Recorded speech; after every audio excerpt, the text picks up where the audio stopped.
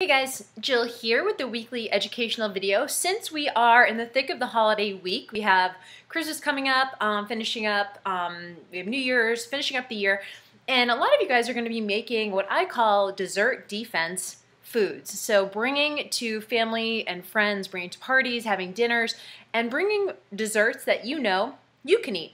So let me go through a couple of substitutions that I use just as an FYI. Remember, you can use this around the holiday season. You can use this anytime you want to create a baked good or recipe that is a dessert or a sweet dessert. Some of the things that I like to use and some rules that I set up for myself in terms of eating dessert. So the first is anytime there's a flour that the recipe calls for, I try to use either some sort of nut flour like almond flour or peanut flour or hazelnut flour, anything that has the difference is that they're a little bit thicker and a little bit heavier, so you need to kind of play around with the recipe a little bit, but any sort of nut flour or a coconut flour. Coconut flour is a little bit more temperamental. You have to play around with it a little bit. Same thing with the peanut flour, but those are some good options instead of using a whole wheat flour or an oat flour or an all-purpose flour.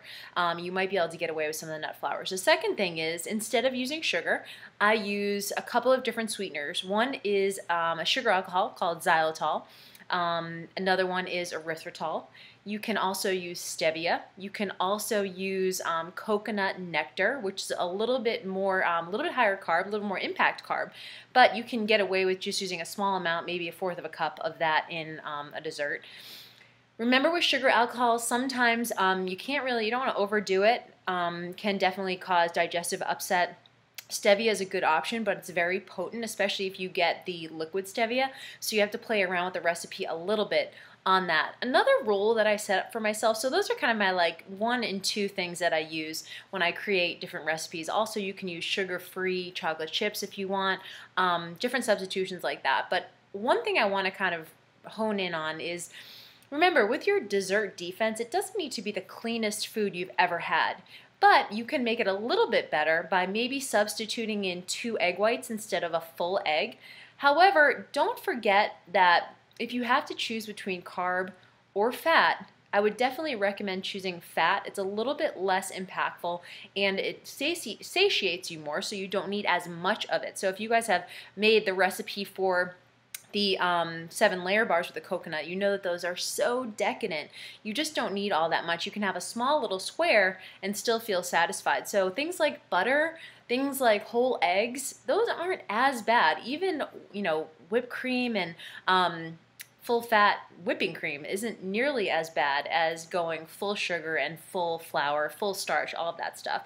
So remember, for perspective, it's the holidays. You're going to probably have something that's sweet.